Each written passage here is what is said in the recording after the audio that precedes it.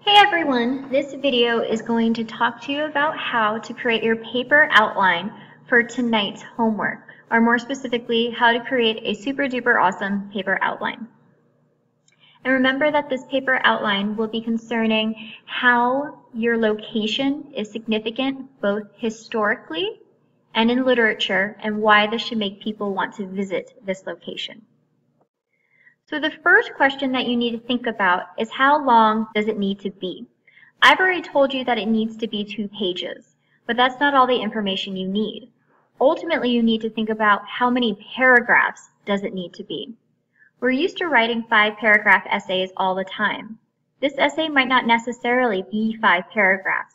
It will be exactly as long as it needs to be for you to share all the information that you have.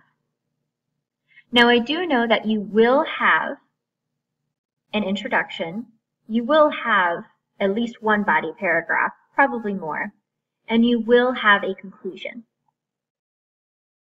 And so this talks about a brand new kind of essay. Maybe you have written an essay like this before, but maybe you haven't. The basics remain the same, but the rules are different. So for instance, in your introduction, you're used to having a hook, background, and thesis all in one paragraph. For your essay, you might have more to say in your hook, so it might need to be an entire paragraph, and then you have a second paragraph with the background and thesis information. The ending result is that you also may have 2 body paragraphs, or 4, or 5, or 8, or 10, or 105, just depending on how much information you have to share. Now, the one thing that will always remain the same is that you will have a clear, well-written thesis, and that thesis will likely come at the end of your introductory paragraph. This will never change. The thesis is the heart of your essay, and it will always be there. It has to be. It's very important. So now, when you're making your outline, this is what I'm hoping to see. You're going to have your first paragraph, which is your introduction. And the first thing you'll think about is what your hook's going to be in your introduction. Remember, a hook is supposed to catch the reader's attention. Therefore, it could be narrative, descriptive, a current event, a historical event, or a quote followed with elaboration. As mentioned before, this hook could be part of an introduction paragraph, or if it's long enough, it might be its own paragraph, followed by more introductory information in a different paragraph. So, for my essay, if I was writing on the River Liffey, for my hook, I might write a description of the River Liffey and be a little creative about how I describe it. Then would come my background. And in my background, I would mention the date, location, Viking origin, and the importance of the river today.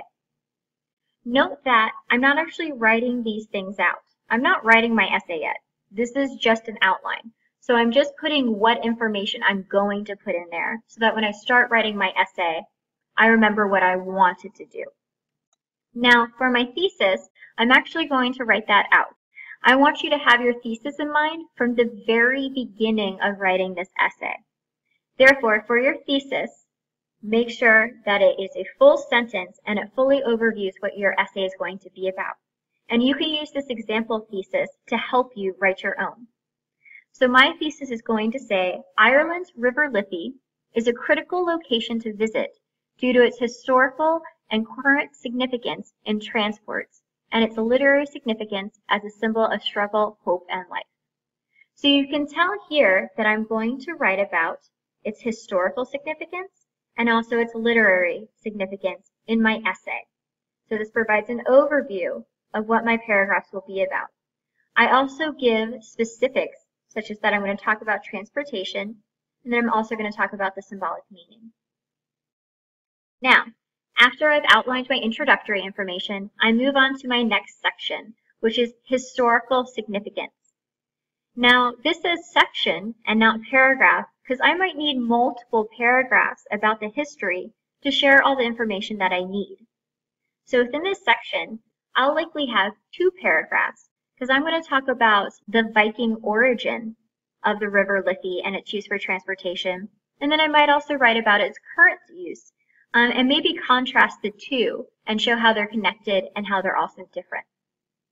Now notice that I'm not really putting a lot of information here. I don't have to do that yet.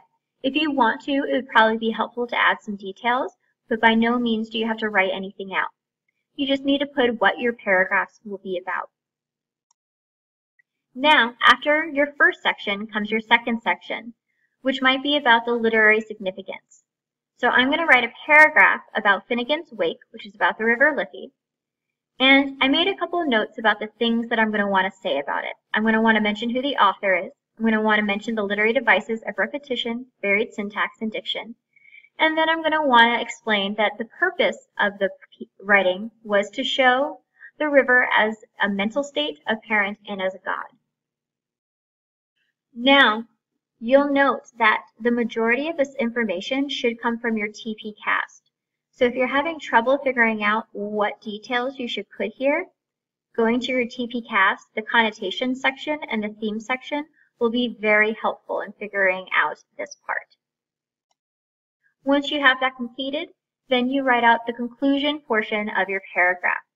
So for my conclusion, I want to remember to connect the history and literature to reasons why they should make people want to visit the River Liffey. And I need to probably use pathos and ethos, and maybe even some logos to convince them to do that, because I want my conclusion to be a really strong argument that convinces people to go to the River Liffey. Alright, so that is all you need to do for your outline. It shouldn't take you an incredibly long time to do, maybe 15 to 20 minutes.